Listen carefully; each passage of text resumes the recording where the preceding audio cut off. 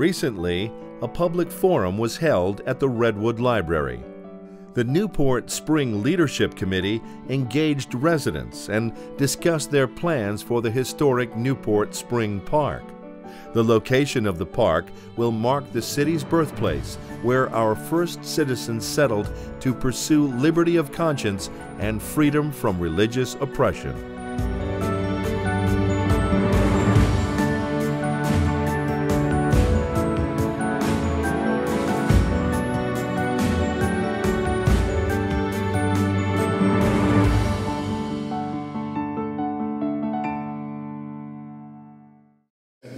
Religious freedom and separation of church and state have been our predominant goal throughout the entire process. Traffic has been raised by people as the predominant issue. It isn't. And it's extremely important to us to have the space to do this properly and to be able to have people come and go without fear of getting run down by cars and so forth.